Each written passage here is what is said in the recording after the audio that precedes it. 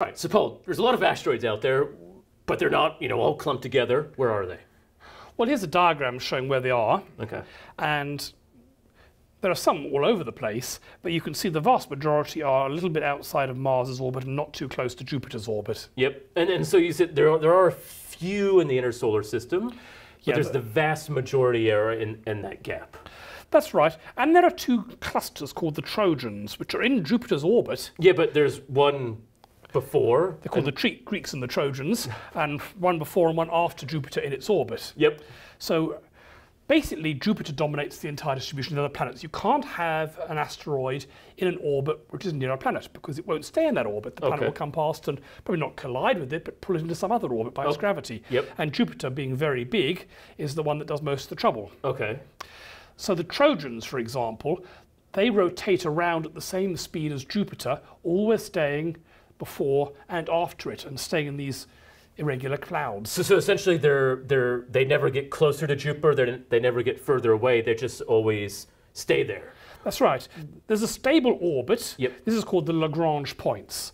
So here you have a sun and a planet. In this case, it's the Earth, but it also applies to Jupiter. There's a certain number of places where you can orbit where you don't get pulled in by the gravity of either the sun or Jupiter. So it's essentially because the gravity is being equally pulled in those directions?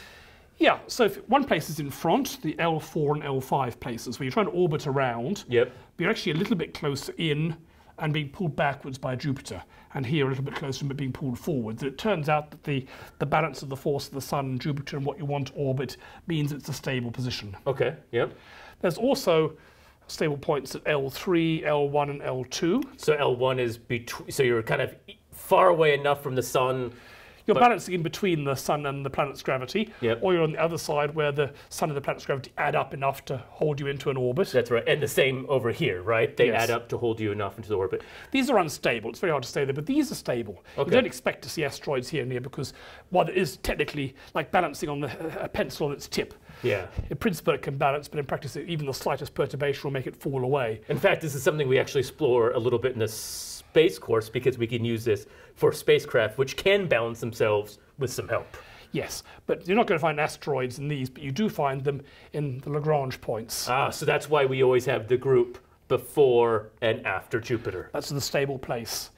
And we've got a space probe called Lucy currently on its way to visit these things. Yep. And it's going to do an orbit that loops backwards and forwards between the two visiting asteroids in both. Okay, so it's going to essentially, it left the Earth, it's going to fly around, go out to one pocket, and then go back to fly to the next one?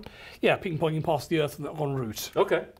So that's one stable place. That's the Lagrange points of Jupiter. Yep. Now the main belt, if you look at, there's a semi-major axis. This is basically how far out the asteroid is. Okay, so versus the number of asteroids. The Earth is at 1 astronomical unit. Yep. Jupiter's at 5. Mars is about 1.5. And so this is close to Mars, but not too close, and not too close to Jupiter. And what you can see is the asteroids are not spread uniformly over this range. Yeah, there's very distinct groupings of them. Yeah, and there are gaps. There are gaps, very narrow gaps, with no asteroids. These are called the Kirkwood gaps. Okay. Now, the funny thing is, if you look at the orbital period something would have in this gap, it's got a very special numerical property. And what is that? It's in a particular integer ratio with the orbit of Jupiter. What that means is this gap is in a 3-to-1 integer ratio, which means that something in this gap, if there was something, which there isn't, would orbit exactly three times for every one time that Jupiter went around the Sun. Okay, and here... This is a 5-to-2 gap, which means something in this thing would orbit 5 times for every 2 times Jupiter went past. 7-to-3, and 2-to-1 marks the outer edge. There's almost no asteroids beyond that. Yep. So what you're saying is at these very specific points, they're going around the Sun at the exact right ratio and an integer sequence as what Jupiter does. And these are called resonant orbits. Yep.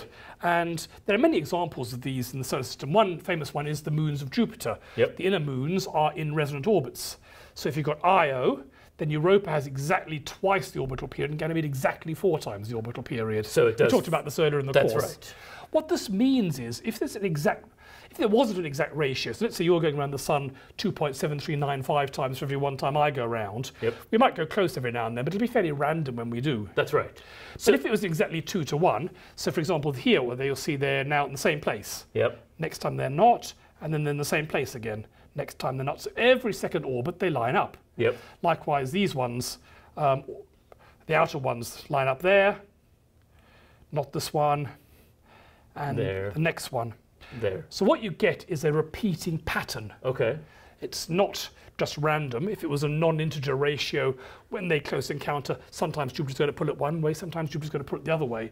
But because it's a repeating pattern, it's always pulling at the same time. In the same direction. That's right. So what this means is that something in this, the resonance orbits can be very stable. Yep. So for example, the Galilean satellites of Jupiter, they're in an orbit where these regular pulls actually help stabilize them. Yep. Neptune and Pluto are in a resonant orbit. That's right. And again, that helps stabilize them, because otherwise they would, it's doing a careful dance. We always avoid each other. That's right.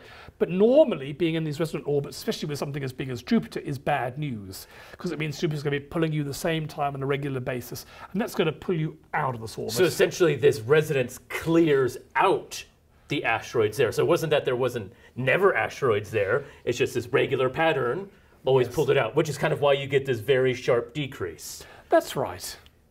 So that's so the asteroid belts are very complicated. It looks like just a mob of asteroids going around, but it's not. There's some interesting patterns there. Interesting.